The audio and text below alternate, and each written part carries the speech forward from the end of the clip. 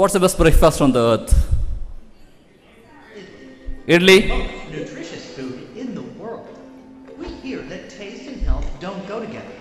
Well, once you discover Italy, you will realize that you can have delicious along with good health. Its nutrient quotient is so high that it has been recommended by several organizations in the world, including World Health Organization. Italy is one of the best Indian inventions in the world. It is 2 to 3 inches in diameter and consists of fermented black lentils and rice. Don't get fooled by its simple looks. Italy is a nutrient powerhouse. It is rich in carbohydrates, proteins, enzymes, fats, amino acids, and fiber, and contains no saturated fat and no cholesterol. According to the doctor, Italy is a complete food that can be eaten with varieties of side dishes, which can run in the thousands. It is easily digested and can be eaten by anyone, from small babies to the old man, healthy people to those who don't even have teeth. So go ahead, include Italy in your daily diet, and enjoy the taste with health.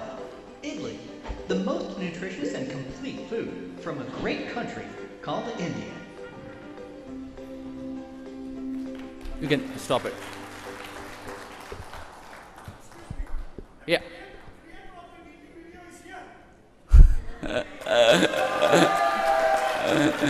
Wow. Great. So I'll probably start the session with maybe 5 minutes on my background, and then move on to the idli business, and then talk about the challenges and the mistakes that we did. I think, yeah. Italy is not from India. Italy is from Tamil Nadu. So, I was very unlucky that I was not from Coimbatore, and I didn't have MBA in the Coimbatore name, as doctor had.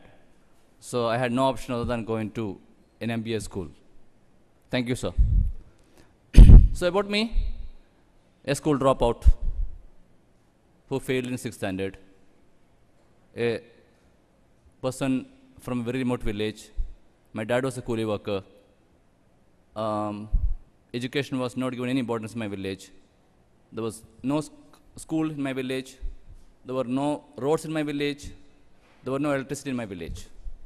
Unfortunately, I don't have a photo of the village with me now. Hopefully next time. So, poverty was part of our life. And 3-time meal a day was a luxury in my life. Those days. Was very poor in studies, failed in 6th, dropped out of school. Then one teacher, those days, teacher Matthew, felt he could probably motivate me and bring me back to school. And of course, my dad supported it. By doing it my 6th standard twice, somehow I came out as a topper in 7th standard. And there were no schools nearby for me to do my so-called higher education, which is a high school stunt, high school those days. I had to walk almost 8 kilometers a day to my nearby high school, and came out in flying colors in 10th, who became a topper in the district during those days. Journey didn't stop there. I went, reached Calicut for the first time. And by the way, I hail from a very remote village in a place called Wayanad, a very beautiful place. If you have not visited, you must. I reached Calicut, joined a place called Farooq College. Probably some of you know that. And out there, they had a a special scheme for poor kids, wherein the rich kids used to support or sponsor free meal for the poor kids. And I was lucky to be part of that poor kids scheme. Did my appeared for entrance exam, and came out in flying colors in the entrance exam. Got admission in REC Calicut, which is NIT these days. Got a campus offer from Motorola during those days, reached in Bangalore. And probably that was the first time I was leaving Kerala during those days.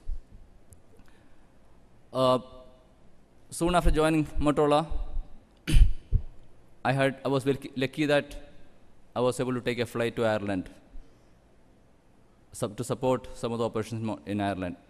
Worked in Ireland for a while, then moved to Citibank in Middle East. Worked to Citibank for almost 7 years, and decided to come back to India. Decided to come back to India for some specific reasons. I think that's where I would probably start my journey out here. One, wanted to spend some more time with my parents. Second, I wanted to pursue my higher studies after my engineering, but with the condition of the family, it was very difficult for me. So I wanted to pursue my higher studies. Third, I wanted to see how can I contribute back to society. So came back, was lucky, very lucky, I would say, to have cracked the so-called IIM entrance exams and did my MBA from IIM Bangalore. At the same time, I was having chat with my childhood friends who used to be my cousins as well to do something different in our life. And that's how the concept of the brand ID was born. My cousin was running a very small-scale Kirana store in a place called Indira in Bangalore. That was a time, the batter supplier, the idli dosa batter supplier, who used to pack idli dosa batter in a plain pouch with a rubber band on top and supply to him on a daily basis. And he was getting regular quality complaint from the customers and a lot of hygiene risk as well. When he brought up this issue to us, we thought there is an opportunity for us to get in. And that's how we tried. And today, we are there in 9 cities with a range of products that you can see out there. And we cater to 1 million idli on a daily basis today in the market.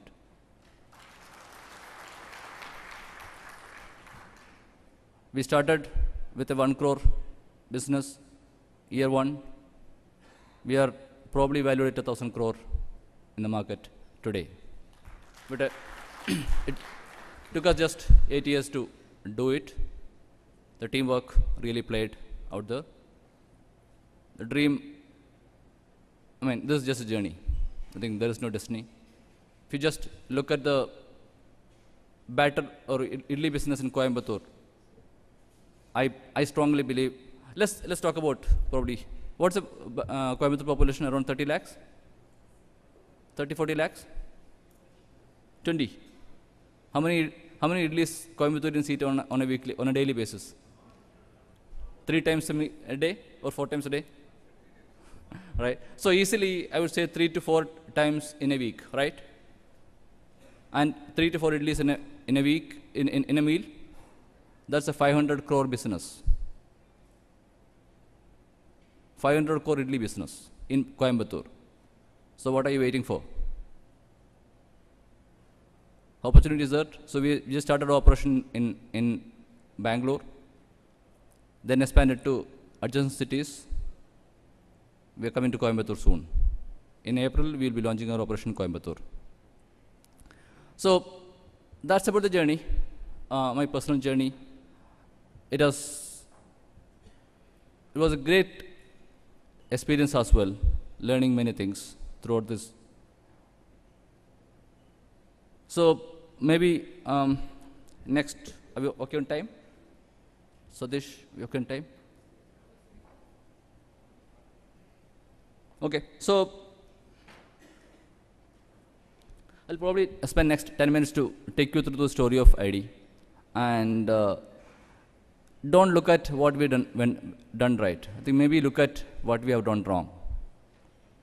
Because don't make the same mistake that we have done earlier. Why reinvent it? So, the first thing is, as I told you earlier, we ensure that the 100% natural food reaches the household without making any compromise on the food, without taking any credit away from the homemaker. So we don't do idli, but we do idli better.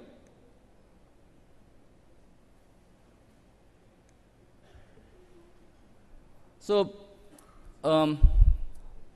these are the few things that you probably may not learn in MBA schools, but from our experience. The biggest challenge for us was when we started as a family business. If you had to grow to 1,000 crore business, it cannot be handled as a family business. We have to professionalize it. So what do you do with your co-founders? How do you, marry co-founders or the entrepreneurs with the professionals? Out there, I think we played that very differently and very safely as well, wherein we created a entrepreneur team within the team ID, and slowly transitioned the entrepreneurs to that role, which is a more of an entrepreneur role, and brought in professionals to manage the business as usual. And that's paying off very well for us, because so you see the innovation within ID happening on a regular basis, and then you see the team being handled professionally by the experts.